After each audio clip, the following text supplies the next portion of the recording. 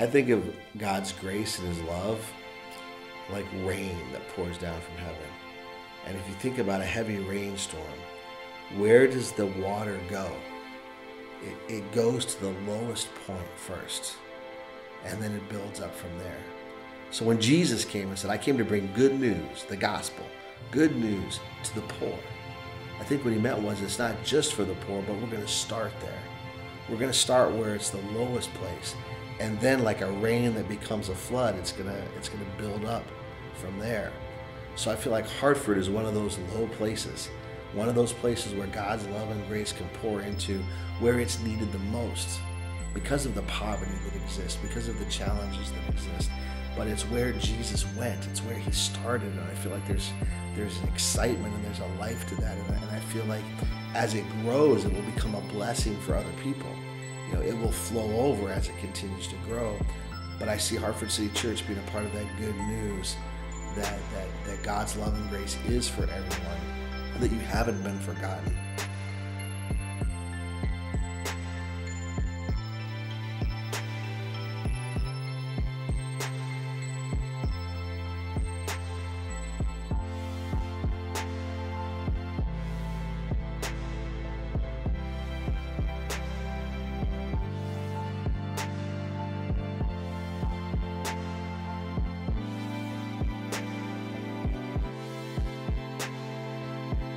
Our mission is really to glorify Jesus Christ and bless the city of Hartford. And we really want to be a part of God's work of restoring people's lives, which in turn we believe restores communities and cities as well. The way that we're going to do this is through our values, which we are committed to love all, serve all, and welcome all.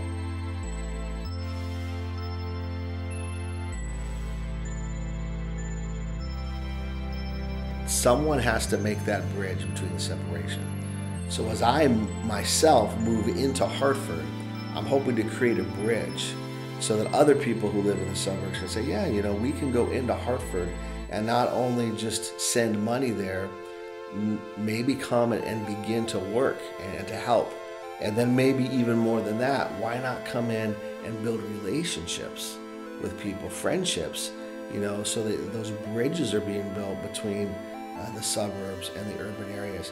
And I think that that's vital. I think that's really important because I believe that's the move of Christ. I believe that Christ called people into relationships with each other, and I believe that he called people who were blessed to be generous and to give to others. And he called the people that did not have a lot to have hope that they would be provided for, that God would hear their cries and he would be with them. And I think the move of Christ is to bring those people together. So like it says in Deuteronomy, when the people of Israel were picking up manna every day, you know, the goal was those who had a lot didn't have too much, and those who had a little didn't have too little. But that everyone was able to eat and to flourish and to thrive. And so I think those bridges I hope to build. I hope that's what my background brings, that I can help build a bridge between the suburbs, between people from, you know, higher economic backgrounds. It'd be a bridge to develop relationships. I mean, honest relationships. You know, it's not just a handout. That's not a relationship. But holding hands together, washing each other's feet. You know, crying with someone, praying with someone, babysitting for someone. All those hands-on ways. That's really what builds relationship and is so much more powerful.